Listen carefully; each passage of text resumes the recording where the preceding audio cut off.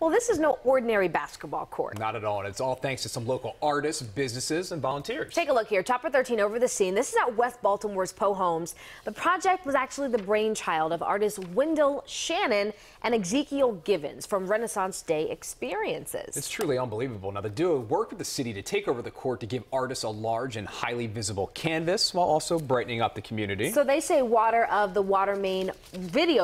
water main break crisis at the Poe Homes earlier this summer actually led them to choose this court, and they hope that it's the first of many projects like it. And we know how tough it was for